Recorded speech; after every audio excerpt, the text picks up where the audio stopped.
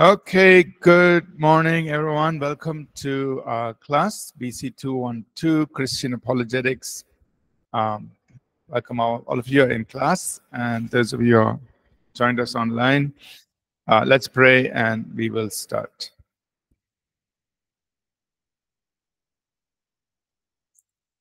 Father, we thank you once again for this time, Lord, to gather together, take some time to learn.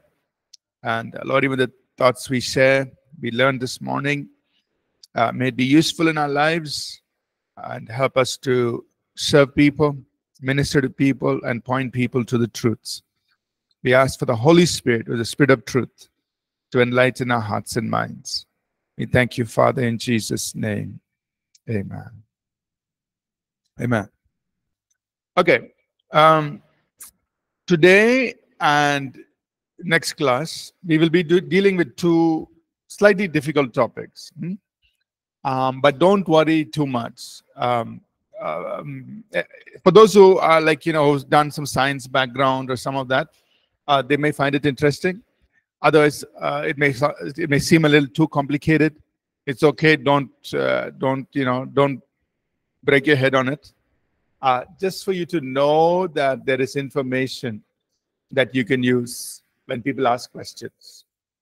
Okay, that you can share this information with them. Okay, so today we're going to talk about Darwin's theory and how to respond to that.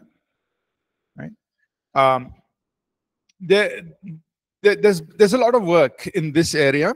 One is from the side of scientists who believe in the theory, the modern theory of evolution. They write a lot of books, a lot of work and research is going on. At the same time, there is a strong response from Christian scientists, scientists who are Christians, who are believers, who challenge this theory of evolution. Right? So you have people on both sides doing a lot of work. But for us, what we want to do, and this is lesson number 6 in your notes, I'd encourage you to try and read it. Okay, so don't worry if you you don't understand everything, but at least know that this is the idea and this is the information available. Okay. Let me see if people can online hear me. Is everything okay? All right. Okay, fine. Thank you. I just wanted to make sure. Let's go back to our notes. Yeah. So just know that this information is available and some background, so that if you ever meet somebody who says, I believe in the theory of evolution, how can you, what is wrong with it? Then you can say, you know what to say. Or at least you make one Xerox copy of these notes and give it to them, tell them read it. Okay, something, right? So you know that there is a response to it.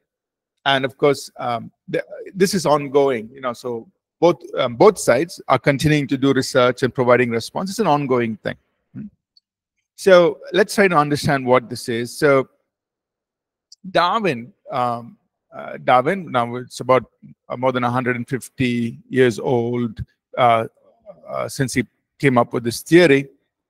But he was, through his observations and all of that, he came up with this idea and the theory that life evolves from lesser forms to more complex forms.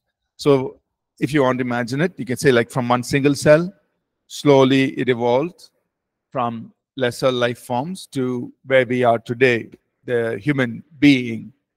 It's like at the top, very complex. And so he gave his reasoning. He gave his hypothesis. So, what we're calling, he called it a theory of descent with modification and variation and selection. That means these creatures that are being formed, there's modification happening, variation of different parts of the body or the morphology, and selection. That means the ones that are most likely to succeed will continue. Those who are not strong enough will die out. So that process he came up with. And so that's, it's known as a theory of natural selection.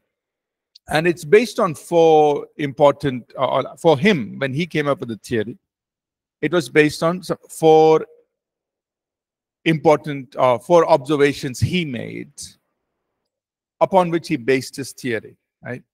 And we will look at it and respond. So one is the geographical distribution of species. He said, how species are distributed across the world. He said, so that's one indication that life form has evolved. Second was about fossils. They're finding, bones of creatures over time, and then they try to piece it together and say, okay, here's how things have evolved. Vestigial organs which have either adapted or have become not so useful. So he said, okay, as evolution is taking place, certain organs are no longer needed, or they are adapted differently. You're looking at that. And homology, like similar organs but performing different functions, and showing that the same structures have evolved as a proof or indication of the process of evolution. So we'll just look at it and we'll respond to it. So that was the basis. But what is interesting is to know a little bit about the fact that there are actually challenges, some very basic challenges, questions that are not answered, which in Darwin's time were not there. See, when Darwin was coming up with this theory, the DNA and genetic information, all that was not discovered, right? So he was looking a lot at external factors, like all these four things, which he based his hypothesis on, or external factors. But the understanding of science was not as deep as it is today. Today we know so much more. And so there are some very simple, basic questions which Darwin's theory doesn't answer. And people are trying to, from both sides, information is being put out. So the two main challenges. So in biology, right, first of all, every organism there is a biochemical activity happening inside the cell. So cell is not dormant, lifeless. Within every cell, things are happening. There are micro processes, things are happening inside the cell. The cell is so small, and inside the cell, there's things happening. It's intelligent processes is running. So that's happening. And another interesting thing is information is being transmitted. The cells are reproducing through transmission of genetic information. I mean, there is information being transmitted, and cells are multiplying.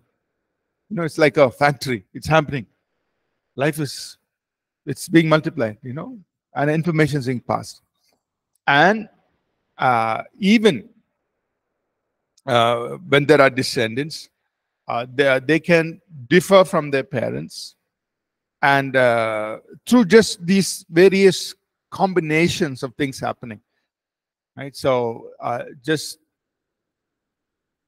various changes that are happening as these cells combine, that itself produces changes. So it's not that you're moving from one species to another, but within a species, things happen, as the genetic information is being combined.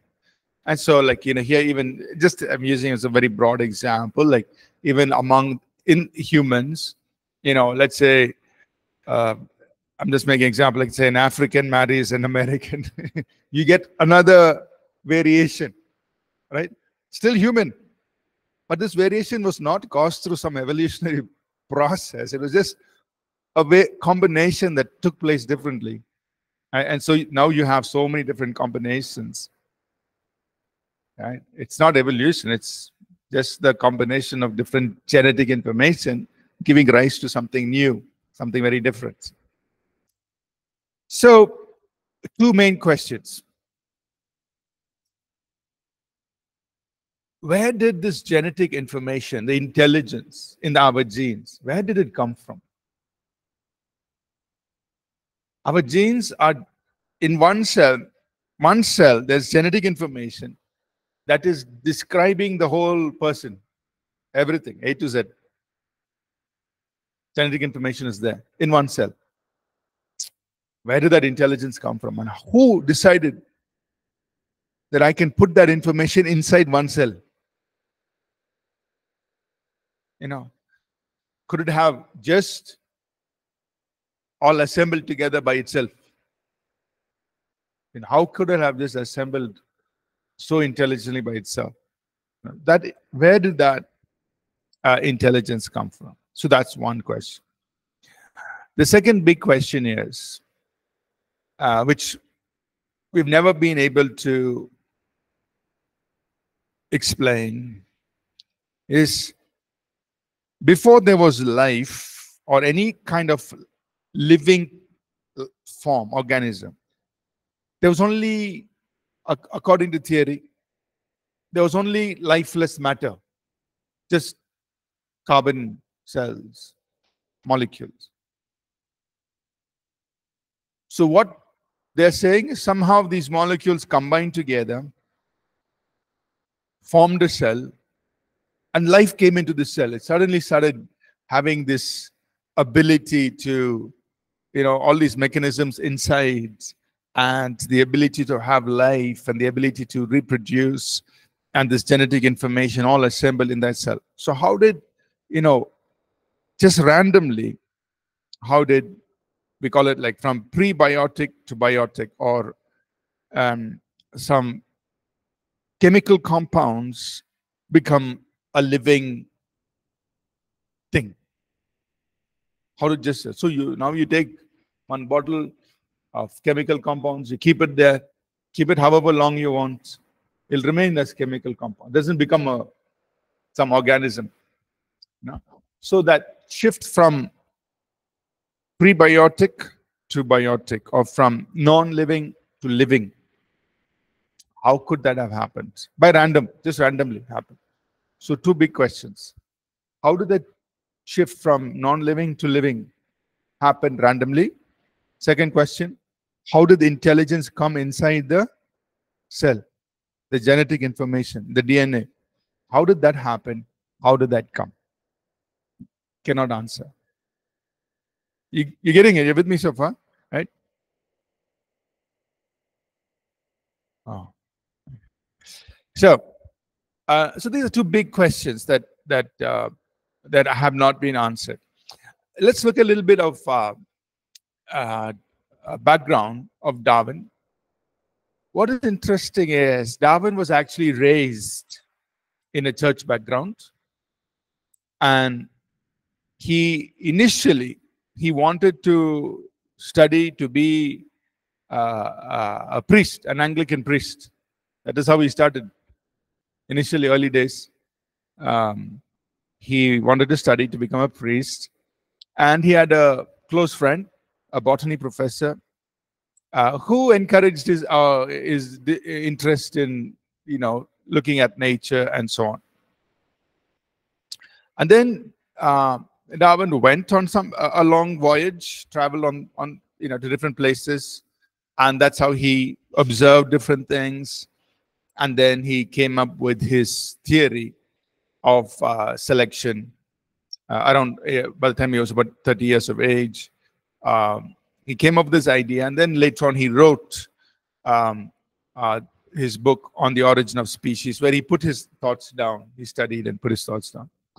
But his ideas were not, he was not the first person to come up with this idea. Actually, there were people before him who, and if you go from those before him back into earlier philosophers, they had ideas. Oh, life came from, it just happened like that. So they kind of proposed those ideas. So he built upon those ideas. So it wasn't like he was the first person to say life evolves. He was the first person who put it all together and wrote it down in a book form or in books to communicate it en masse to many, many people. He put this idea down with some reasoning, right? But the idea was there even before Darwin. So, for example, Darwin's grandfather also believed in some evolutionary idea. So he also thought like this, and he believed in those ideas. And by reading Darwin's books, it appears that Darwin's main intent was to prove the Bible wrong. So, in his writings, he keeps, and there are some quotes here in this article that I've shared. He keeps knocking on, trying to put down the Bible theory of, not the Bible theory, the Bible truth of creation, right? So it appears that his main motivation in writing these books and coming up with this is, hey, I want to try to prove the Bible wrong. So he's not purely coming as, okay, I have done research and come up with something that I found, but inside all of that is a motivation. I want to show that this Bible is not true. And that comes through his writings. He's very open about it. And that seems to be his major motivation. Okay. So Darwin's writings predominantly argue against a creator. He's trying to say there is no creator, no creation. It happened some other way. So it's in some ways like a theological argument he's trying to bring against the Bible and so on. Right? So I've given some quotes here, and I'll encourage you, if you're interested, to read this. So let's just look at a little bit of background, the ancient historical philosophy. So like we said, even before Daniel came along, right? There was a Greek philosopher who proposed that living things emerged from formless matter and underwent various series of changes. So a Greek philosopher, is 6 centuries, 6 BC, came up with the idea, proposed the idea. Then there was another philosopher, a Greek philosopher, in the 5th century BC. And he also talked about how earth, fire, water could interconnect and produce limbs. And it was almost like imagination, hey, these things natural elements will just interconnect, and body parts will be created and so on.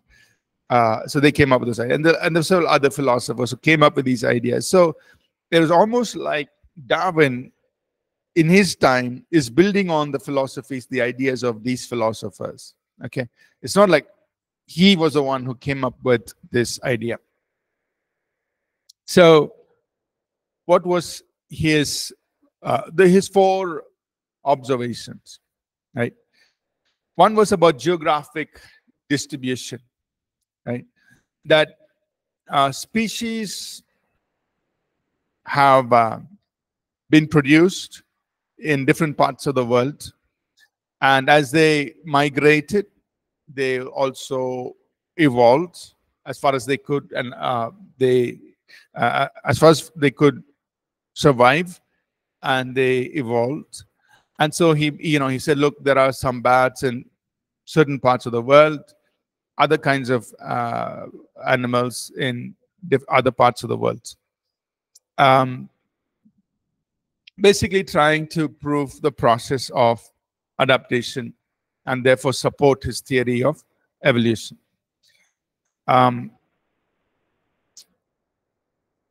So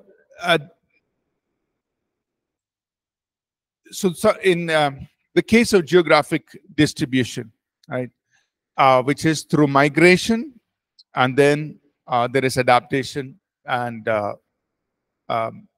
what we call as vicariance. There's things that are changing with these species. So what we are finding is, and what we are seeing is, there are flightless birds, but there are flightless birds even in different parts of the world, which are not because birds which are independent. So you have ostriches in Africa, you have flightless birds in South America, you have flightless birds in Australia, you have flightless birds in New Zealand, right? So we're saying there are these birds that don't fly in different continents. So we're not, so if Darwin's theory was right, then birds that, they should all be found in one place. Okay, they all came, they all adapted to a certain environment, therefore they became flightless.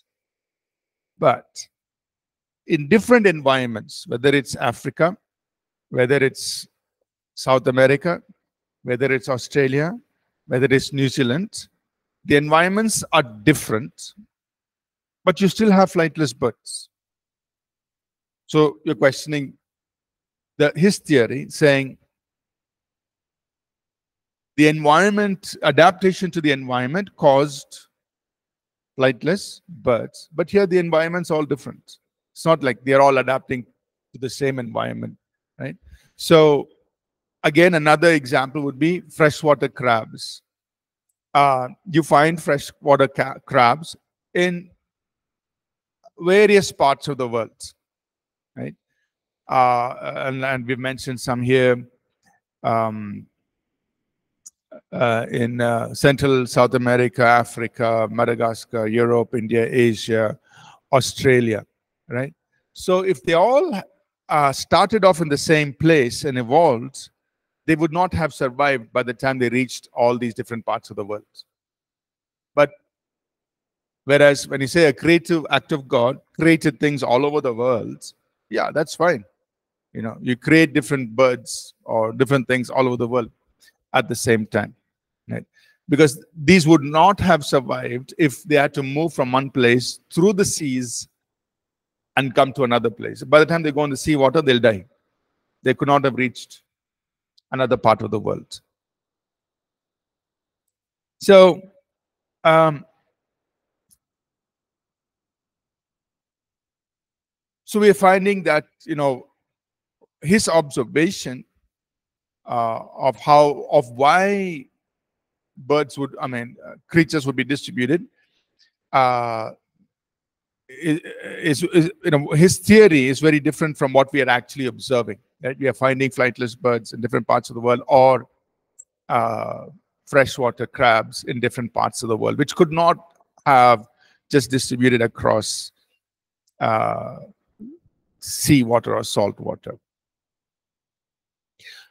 Secondly, he used fossils as a basis for his theory of evolution. But again, even in fossils, we are saying, okay, there are so many gaps, right, that you can't fill. There is no logical connection, So we can, for example, if you put different kinds of monkeys, chimpanzees, and then you put man at the top, it seems like, oh, this has evolved. But there are so many gaps. Like, how could you say from this particular type of creature, it moved to the next and to the next? And there are no, connecting fossils, right through. So there are many gaps that we just can't take it as a scientific establishing of evolution just because of fossils. Again, with fossils, what has happened is there has been dispute about dating fossils. Sometimes they'll find a fossil and say, oh, this was so many years old, so many thousands or hundreds, whatever, years old. Then after some time, they would date the same fossil and say, oh, no, last time we made a mistake. This fossil is actually, and the number of years will change by many hundreds. And so even the dating of these fossils sometimes are wrong, and it's not something that we take as absolute certainty. So there is issue with the way fossils are dated, and so there are gaps and there are problems with dating of the fossils, which cannot support Darwin's theory. The third area that Darwin proposed was about vestigial organs. That means they're organs that don't seem to serve very important function. So he uses that, saying, oh, that means this is a sign that the creature is adapting and it is getting rid of organs that are not necessary. Right? So, for example, he pointed to the human appendix. He says, okay, it's not serving, it's not any use. We have the appendix, we only get some pain suddenly. But what use? It's not serving anything. It's a vestigial organ. And he used that as an example. But over time, we begin to understand that they do there is some usefulness, although they may not be as useful as other organs, like your heart is pumping blood all the time. But the appendix serves some function in terms, example, in this case, producing some antibody cells or being part of the immune system. It has some value in the body, right? So the argument that the presence of vestigial organs are indicative of some form of evolution and adaptation is not something that holds very strong. And the last one was where there are different organs. They are similar either in structure or they are similar in function. And he used that as a basis of saying the organ has adapted. Some changes happen. So, for example, in similar in function, butterflies and bats have wings. They're both used to fly, but the wings of the butterfly are very soft, but the wings of a bat are, have bones in them or cartilages. They're formed very differently. So he said, okay, you see, that has evolved, it has adapted, using that as a sign. Or similar in structure, the bat has bones. The porpoise also has flippers, but that is used for swimming, whereas the bat's wings are used for flying. So again, he was using that as a way of saying, look, that part of the body was used for swimming, but now it is used for flying. It has evolved. It has become better, and so on. But the key is, if it was the same parts that is evolved, the genetic information should be same. Because the way that part of the body, the genes, genetic information underlying that structure, there should be some connection. There should be, like that same structure has evolved through some form of adaptation. Physical structure. It has undergone physical change, right? Like the butterfly wings have become stronger, or the porpoise flipper has become wings. It has adapted, but the underlying genetic information must remain same. Now, when you go at the genetic level, you say like, no, it is actually very different. So it is not that the same organ has adapted. The genetic information is different. So that immediately says it's not a process of adaptation. the way it is designed itself is different. So it kind of discards this theory of homology. So one example would be the eyes of the octopus and the humans, and so non-homologous structures have similar genes, and homologous structures have different genes. So that really disproves in both ways that it is not a process of adaptation, but it has been designed itself. By the way it's been designed itself, it's different. So the point here is that the theory, underlying theory, and the basis for which Darwin, the geographical distribution, fossil information, structures that are looking similar, homology, and what was the third one? I forgot now. Vestigial organs.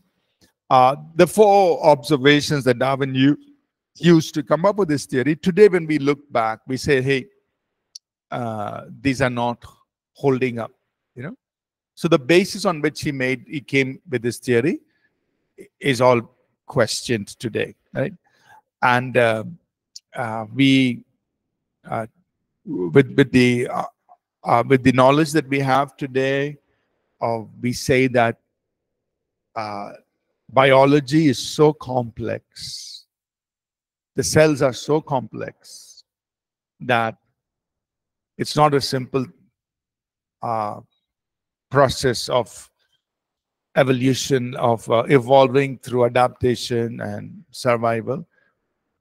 We are saying that there was intelligent design, that and life that God gave to everything. Right? Okay. So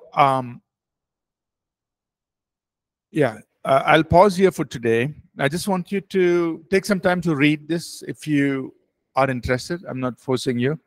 If you're interested, you read this article, and you can go online and if you want to read the full article.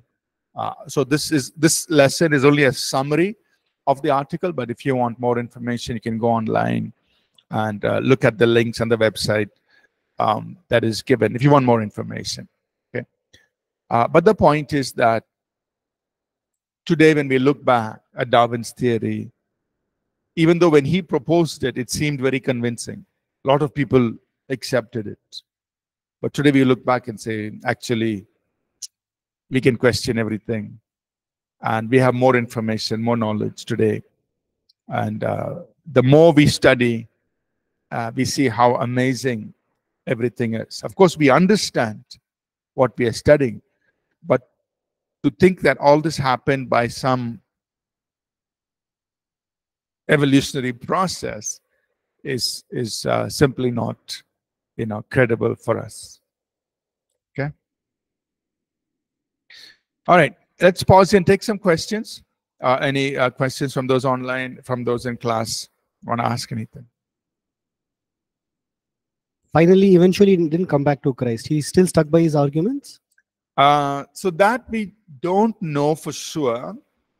There are some stories that, again, we can't prove it because, what happened when he died on his deathbed, it's not but there are some stories that in his final days, Darwin turned to God. Yeah, I've heard, but again, he didn't write anything down, it was, so we don't know. But there are some stories that in his final days, he turned to God, but I don't know. But we are seeing also in today's, many atheists, scientists, they're turning to God. That after studying so much, they say hey, definitely this could not have happened by accident. And they turn to God, so that's impressive.